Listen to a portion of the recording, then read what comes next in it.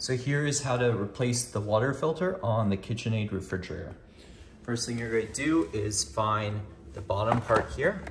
Right, turn it to the left. It takes a little bit of work. Straighten this out. There we go.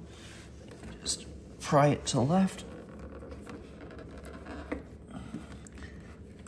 And then you're going to pull. Then the old filter comes out. May have a little water on it. You open the new filter, which is this. Have a cap on it. It's a plastic. Pull it off. Just takes a little work. There you go. Then once you do that, it'll look like this.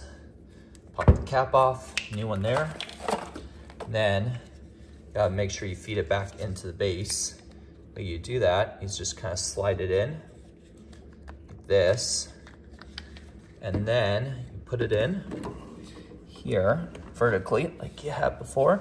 You twist it to the right.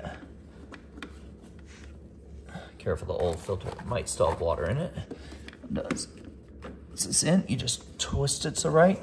Sometimes grabbing a pliers helps, but there you go. And then after you do that, you could reset the filter light. We already did that. And then you just run a few cups of water through it so it is all done.